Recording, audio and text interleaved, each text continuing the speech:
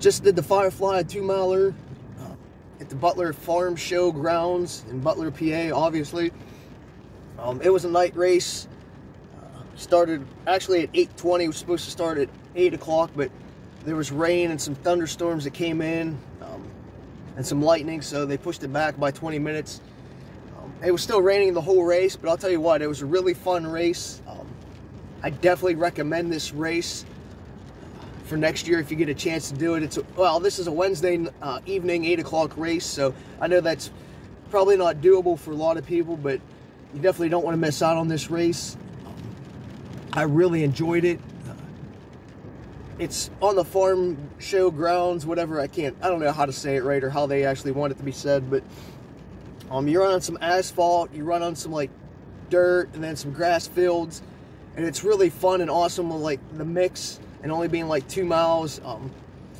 Like I said, it's just really fun. Competition was pretty good tonight. I finished third.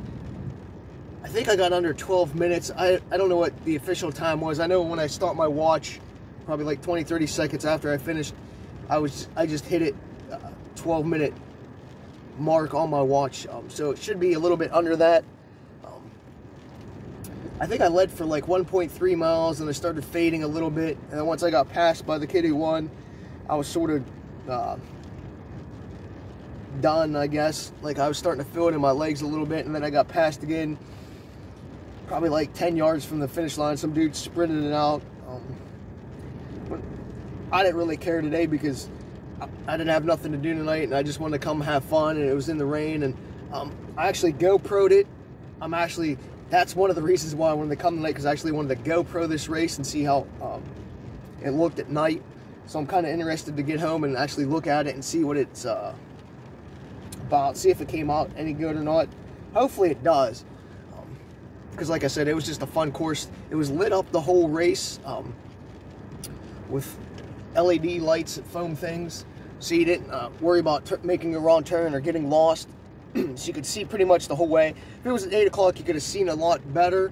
But at 8:20, it was a little bit harder. But with the LED lights, there was no issues whatsoever. And they were along the whole course. As long as you kept them to the right, you were fine. I don't know. I just really enjoyed it tonight. Like, even though I finished third, I got passed by my one buddy, and I don't know who the guy was in second. But I just enjoyed myself. I think I really needed this tonight. I'm glad for the competition. I didn't even know, like, he was that close behind me until about a mile in when we passed the timer. He's like, oh, there's a battle. I'm like, oh shit, there's somebody right behind me. But yeah, like, I'm trying to think what to say. I know, like, in the grass portions, I tried to stay in the ruts, or not really ruts, but like there was a little bit of grooves because they went and on the course to reactivate some of the lights probably like 10 minutes before we started, because some faded, so they reactivated them. And so those ruts from the cars in the grass actually made it pretty runnable during the race. So that's what I did in that portion. There was a couple times I was like, whoop! It's like my knees, I don't want to say buckle, but like you could just feel like a little bit of dip in the grass that you didn't see. But not that that was a big deal. I don't know. The dirt, I don't know if there was really dirt, but more like the asphalt. There was some potholes you had to watch, and with it raining, I was trying to miss the big puddles. That really didn't happen after a while, and then I just basically ran through a bunch after a while because my feet, my body was just drenched, so there's really no point trying to actually avoid them. I mean, it was easy to follow, and it was all around the farm park.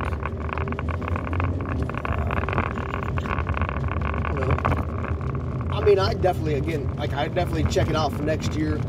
I do like it a little bit darker, that we started a little bit later. I think it made it more fun, running more in the dark. But that's just me.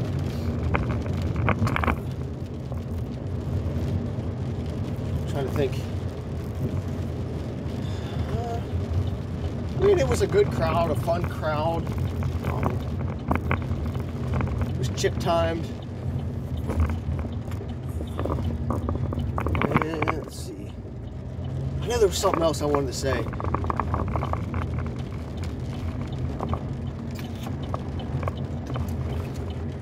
don't know. I think I did swear on the GoPro a few times. Like when I dipped down or when I saw some lightning still on the course. But the shoes, that's what I wanted to touch on. I didn't know what shoes to wear coming in. I just wore my like everyday road shoes for training.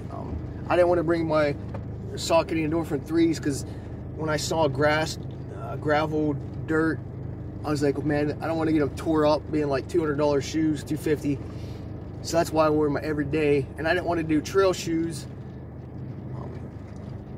because I just thought it'd be too much. Like with the asphalt, it might slow me down. So I just figured like the little bit of grip I do get on my everyday trainers was going to be the right choice. I actually think it was the right choice, but I know some people that wore like some Nike Alpha Flies and stuff, and they said they didn't have any issues tripping or sliding. I just didn't want to risk it, but I guess if I would have worn my Endorphin 3s, I could have finished probably like 20-30 seconds sooner, but that was my choice. But I definitely think I made the right choice in the end. I don't know, because I just didn't want to tore up my good shoes, and I wasn't really coming to win today. I was more, again, coming for the GoPro action and having fun. And I'm glad there was some good competition there. Even though I wasn't really aware that first was right behind me. We're that close. And then getting past the end, I was just like, no point in pushing. But I don't know, overall, I definitely enjoyed it and we'll go back. I just think it was a fun time. So if you get a chance, check it out. I can't reach my medal in the back right now, or else I would. But yeah, definitely a fun race.